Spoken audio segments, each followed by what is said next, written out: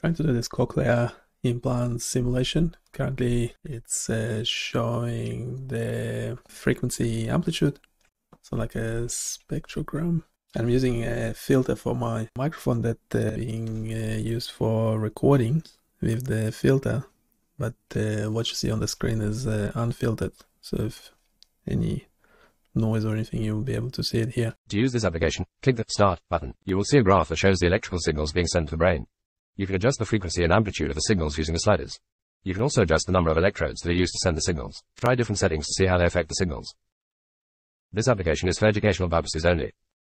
It is not a substitute for professional medical. If you have questions about cochlear implants, please talk to your doctor or audiologist. Right, so we have the disclaimer and everything. That's great, but technically wise, we need some sort of model of a cochlear implant electrode array, which normally has roughly 20 electrodes on it. Okay, so this Flask application, let's actually use the board. I mean, ideally we'll be talking to a human who's interested in this kind of stuff, because humans tend to be very busy or pretend being busy. Then we have to use the robot. Yeah, so this supposedly, what is Copilot is hallucinating. It's saying mail to this application was created by Cochlear Implant Research Lab. No, it wasn't. Where it's getting this information from? So yeah, we can direct it in a different direction. We need some sort of model of the implant electrode array, and let's see what it knows about. Yeah, we need to create some sort of simple model. It could be similar to, actually, we were doing a game of life, so I'm jumping around, but it's a pixelated grid. I don't know how many pixels, like 100 by 100 or something, so we can actually draw it that way, and that will be handy because we could make a model that way. A display grid gap 1 pixel. Yeah, I'm not sure about that. Okay, there are pixels. It's actually could be a good start for, could be a electrode array. Yes, it's obviously taking your microphone stuff. That's not good. Styling. Get rid of that styling for a sec. The nerve. Yeah, so that model, yeah, each create a grid of pixels, each, yeah, that's actually not a bad description. Wait, we'll take that description, get rid of the rest. Create a grid of pixels. Each pixel represents an electrode in the cochlear implant. The color of the pixel represents electrical signals sent to the brain. Okay. The brightness of the color represents the amplitude of the signal. That sounds legit. The hue of the color represents the frequency of the signal. Well, the frequency of the signal would be, yeah, I'm not sure about that, but the grid is updated real-time signal being sent to the brain. The user can adjust the frequency and amplitude of the signals using a slider. Okay, we're using voice. Do you have anything else? No. Yeah, the hue of the color represents the frequency of the signal. I'm not sure about that. That should be bands. Frequency bands. So it should be band pass filters. Each electrode is a band pass filter that filters out frequencies that are too high, too low. Well, no. So it's almost there, but not quite. And let's go back to the original thing. So we have the audio canvas, the start button, a creative grid of pixels. Will it be doing the code here? No. Yeah, this is actually, it's amazing how, I don't know where it's getting information from, but yes, this is better because before the sentence didn't sound right. Each band pass filter represent an electrode in the Cochlear implant. The frequency of the filter represent the frequency of the electrical signal sent to okay, we have the one canvas. How many how many JavaScripts we have? Okay, so we're using a module think, because that main JavaScript, and that should be okay.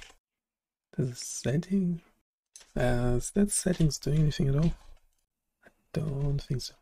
I have changed setting and plan in my audio processing chain, update frequency bands. Okay, we can get rid of the copy. We have settings main and audio processing. In main.js, are we calling another JS array? No, we're not. But we'll be calling audio processing from here. And change the settings and apply them to the audio processing chain. Yeah, don't like the structure. What is the structure anyway? We use Copilot with the workspace handle. Should have an info. Why don't we have... Wait, this should be called info text. Update. We need to update. Yeah, update that file and folder structure. We need to know what's what. A number of bands should define the number of band pass filters. Templates. Okay, static. I have 3 JavaScript files. I'm not sure all of them audio processing is being used. Okay, let's bring in the big guns. The new model. See what it can do. This is main JavaScript for the project. Okay, and of main.js. Okay, we also have the audio processing, but I don't think we are calling it anywhere. I don't think audio processing frequencies. No, we will need it eventually. Visualize. Is this meant to be running independently or something? No. Let's start with this, see what it says. Okay. So go check out bodychaos.com.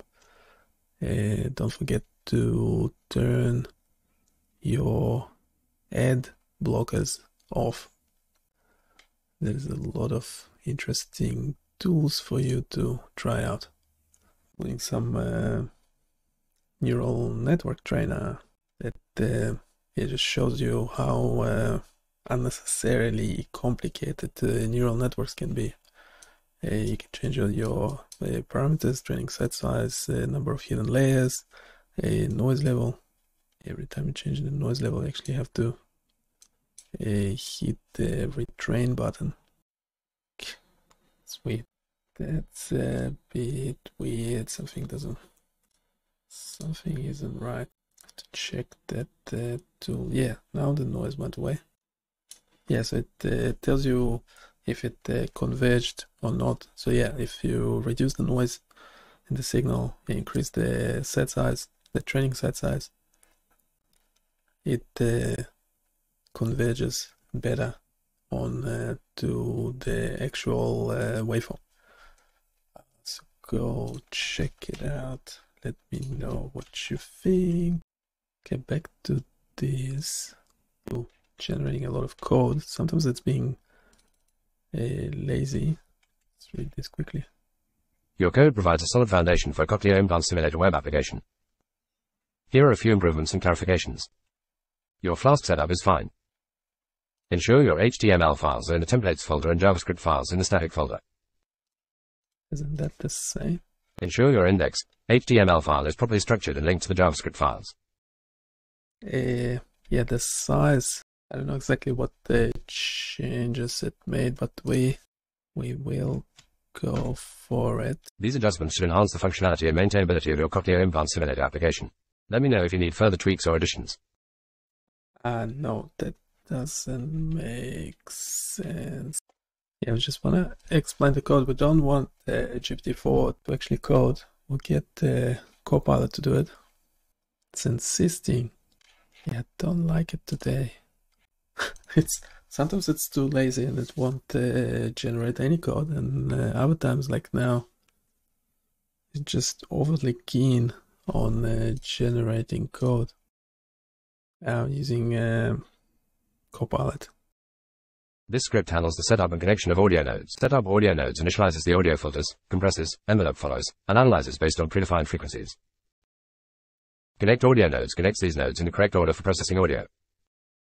Visualize continuously updates the visualization on the canvas based on the analyzer data. Create envelope follow creates an envelope follow using a wave shaper and low pass filter to track the amplitude of the audio signal.